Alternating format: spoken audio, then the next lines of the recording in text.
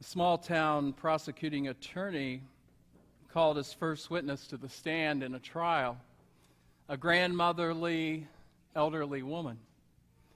He approached her and asked, "Mrs. Jones, do you know me?" She responded, "Well, yes, I do know you, Mr. Williams. I've known you since you were a young boy. And frankly, you've been a big disappointment to me. You lie, you cheat on your wife, you manipulate people and talk about them behind their backs. You think you're a rising big shot when you haven't the brains to realize you will never amount to anything more than a two-bit paper pusher. Yes, I know you." The lawyer was stunned. Not knowing what else to do, he pointed across the room and asked, "Mrs. Jones, do you know the defense attorney?" And she replied, "Why, yes, I do. I've known Mr. Bradley since he was a youngster, too. I used to babysit him for his parents. And he, too, has been a real disappointment to me. He's lazy, he's bigoted, and he has a drinking problem. The man can't build a normal relationship with anyone, and his law practice is one of the shoddiest in the entire state. Yes, I know him." At this point, the judge wrapped the courtroom to silence and called both counselors to the bench. In a very quiet voice, he said with menace, "If either one of you ask her if she knows me, you will be jailed for contempt." Our scripture today speaks to us of being in or out of a relationship with God. It speaks to us of someone knowing us well enough to know our character, to know our weaknesses, to know our sins. Just like Mrs. Jones knew these lawyers all too well, God knows our hearts and our actions all too well, just as he knew the hearts and minds and actions of the Israelites during Malachi's time. And because of that, God desires to refine and to transform his people through the Messiah. No matter who we are or what we have done or not done or what we believe or not believe, all of us will face an ultimate judgment with the God of creation. The day of judgment is near. Would you pray with me, please? As I've said before, God, these words of Malachi are extremely hard for us to hear. And so now, Lord God, I ask that you open our minds, open our hearts to receive your word and the message. And Lord, we ask that we not only hear these things, but we do the things that you have commanded us. In the name of your Son, Jesus, amen. Well, the cynical Israelites are at it again. They are scornful of the motives and the virtue and the integrity of the divine being they profess to know and love. Listen once again to Malachi. "You have wearied the Lord with your words, yet you say, 'How have we wearied God?' In that you say, 'Everyone who does evil is good in the sight of the Lord, and he delights in them.' Or you ask, 'Where is the God of justice?'" You see, some people are just cynical by nature. They're just plain cranky. I remember a story about a man who had a large, bushy mustache. While he was sleeping, some young pranksters smeared Limburger cheese on his mustache. When he awoke, his first comment was, "This room stinks." He immediately went to another room and he pronounced, "This house stinks." And then he stepped outside and sniffed and muttered, "The whole world stinks." You and I know some people who think the whole world stinks when the real trouble is right beneath their noses. There's not much anyone can do with a person or a group of people who insist on seeing the dark cloud behind every silver lining. And so it was with the Israelites. All cynicism is sad, but one type of cynicism is sadder than all the rest, and that is cynicism towards God, the only one who has never done anything to deserve it. And the saddest of all towards God is that which comes from people who profess to know and love him. Malachi is not about to let such complacent cynicism go unchallenged. Malachi is about to show the Israelites God's response to their doubt, their distrust, and scorn by jerking them back into reality. So why do the Israelites, or maybe even you and I, become cynical towards God? It's because humans tend to construct some notion of what God must do and when he must do it. If it doesn't happen according to our preconceived plan, we conclude that God has failed. Malachi's people are upset with God because, in their opinion, he has not corrected things that are crying for attention. And so they let their worship of God suffer, which leads to the decline and suffering of their nation. Their complaint, where is the God of justice? It's their way of expressing unhappiness with God for not sending the Messiah. To their minds, the Messiah was long overdue. The Israelites want the coming of the Lord in their time to judge the world. And although God has demonstrated throughout their nation's history that he is faithful to his promises, their faith in him is still shaken. They take God's delay in fulfilling his promise of a Messiah to mean he's not going to keep his promise. So the Israelites think that God has let them down. But Malachi says to the Hebrew people, "You have wearied the Lord with your words." It's hard to imagine, isn't it, that God gets wearied? After all, he ceaselessly watches over creation and works out his purposes without the slightest hint of being exhausted. But what wearies the Lord is putting up with unbelief among his people, with seeing his people persist in sin. If you're a parent, you know how God feels. How many times have you said to your son or daughter, "How many times do I have to tell you? How many times do I have to tell you?"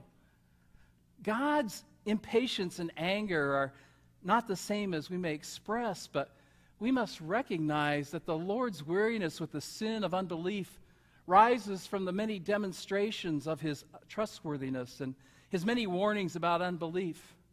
And yet we still don't trust God, and many of us still don't truly believe in God. Well, the Israelites believe that God's delay in fulfilling his promise of the Messiah, the one who saves, means that God is not going to keep his promise of sending a Messiah. There are some today who make that same mistake about Christ's second coming. They look at the so-called signs of the time, they fix a date, and then they get disillusioned when God doesn't come and fulfill on that date. Folks, we have to remember that we do not have God's wisdom, and that God does not reckon time the way we do. Here's what Peter had to say about it in 2 Peter 3. He says, "But do not let this one fact escape your notice, beloved, that with the Lord 1 day is like 1,000 years, and 1,000 years like 1 day. The Lord is not slow about his promise." And Peter here was talking about the second coming. He says, "The Lord is not slow about his promise, as some count slowness, but is patient toward you, not wishing for any to perish, but for all to come to repentance." And so verse 17 of chapter 2 is the big setup for God to assure his people in chapter 3 that he has not forgotten his promise and that the Messiah will surely come. Listen again. "Behold, I am going to send my messenger, and he will clear the way before me. And the Lord whom you seek will suddenly come to his temple, and the messenger of the covenant in whom you delight, behold, he is coming, says the Lord of hosts." This messianic verse not only proclaims the coming of the Messiah, but also the special messenger from God who will announce his arrival and whom we now recognize as John the Baptist. God even states that the Messiah will visit the newly built temple itself. If you remember, as a small boy, Jesus comes into the temple and teaches there. His presence is in the temple, and God's glory will once again be there. Please notice that God refers to the Messiah as the messenger of the covenant. You see, this was the new covenant proclaimed by both Jeremiah and Ezekiel. Listen to God through the prophet Jeremiah, and this is in 627 BC. Behold, days are coming, declares the Lord, when I will make a new covenant with the house of Israel and with the house of Judah. I will put my law within them, and on their heart I will write it. And I will be their God, and they will be my people. For I will forgive their iniquity, and their sin I will remember no more. Jeremiah 31. And then this same prophecy is given through the prophet Ezekiel now around 570 BC. He says, I will make a covenant of peace with them. It will be an everlasting covenant. I will establish them and increase their numbers. And I will put my sanctuary among them forever. Ezekiel 37. And now we have this prophecy from Malachi about 400 years before Christ's coming. You see, God is not offering a new plan of salvation with the coming of Jesus Christ. The truth is that God has only one plan of salvation in all of human history, and that plan is Lord Jesus. As we read in the book of Hebrews, the people of the Old Testament era were saved by looking forward in faith to the Messiah's coming. And those saints, including you and me, are saved by looking backward in faith to the Christ who has come. But you see, all are saved by faith in Christ. And so verse 1 of chapter 3 brings together three messengers. Malachi was proclaiming God's message of a messenger, John the Baptist, who would precede the greatest of all messengers, Jesus Christ himself. I have no doubt that the hearts of the Israelites were leaping for joy that God had not forgotten his promise, that the Messiah was truly coming. But you see, that joy didn't last too long, that the Messiah was truly coming, because Malachi delivers a stinging message to the people of Israel in verses 2 through 5. You see, the Messiah's coming would be a day of judgment. The Hebrew people are expecting the Messiah, the Savior, to be a mighty warrior who will deliver them from the hands of their captors, the Persians. But instead, Malachi says the Messiah will be coming to deal with the sins of Israel. Not what they were expecting. I like the way the Message Bible translated. It writes, but who will be able to stand up to that coming? Who can survive his appearance? He'll be like white hot fire from the smelter's furnace. He'll be like the strongest lye soap at the laundry. He'll take his place as a refiner of silver, as a cleanser of dirty clothes. He'll scrub the Levite priests clean, refine them like gold and silver until they're fit for God, fit to present offerings of righteousness. Then and only then will Judah and Jerusalem be fit and pleasing to God as they used to be in years long ago. Furthermore, Malachi continues, the Messiah will come in the capacity of a swift witness against sorcerers, adulterers, perjurers, oppressors of the helpless. In other words, the Messiah will not delay in confronting such people with their sins. To state this another way, the coming of the Lord will only bring trouble to those who are in the grip of cynical unbelief. For the Lord will come only to judge and purify them and ultimately save them. Malachi's generation did not understand that the coming of the Lord will only be a comfort to those who are ready for it. That is, to those with hearts of faith. They think that when the Lord comes, he will straighten out everyone except his own people. And how wrong they were. We only have to look to the Gospels to see that what God told Malachi and what Malachi told the Hebrew people is right on target.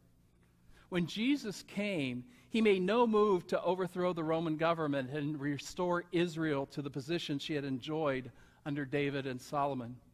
Rather, he came calling his own people and the religious leaders to repent and insisting that his kingdom was not of this world.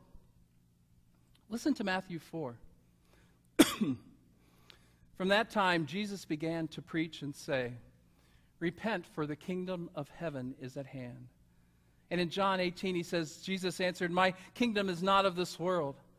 If my kingdom were of this world, then my servants would be fighting so that I would not be handed over to the Jews. But as it is, my kingdom is not of this realm." So what does all of this mean for us? It warns us about getting cynical towards God. Such cynicism tires God. It troubles us. Malachi's message also warns us about dictating to God. Many people are doing with Christ's second coming what Malachi's people were doing with his first coming. People are setting dates and detailing all the aspects of Christ's return. If God would not even tell his own son about the time of the second coming, do you really think God has told some of those other charlatans and false prophets? Jesus said, "Heaven and earth will pass away, but my words will not pass away. But of that day or hour no one knows, not even the angels in heaven nor the Son, but the Father alone." Mark 13. Brothers and sisters in Christ, we need to stop all this nonsense about the end of days and knowing the date of Christ's coming.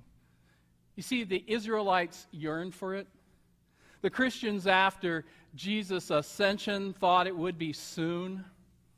And we continue to do the same thing. Instead, we need to concentrate on the real question, and it is this: are we ready? Are we ready for Christ's return?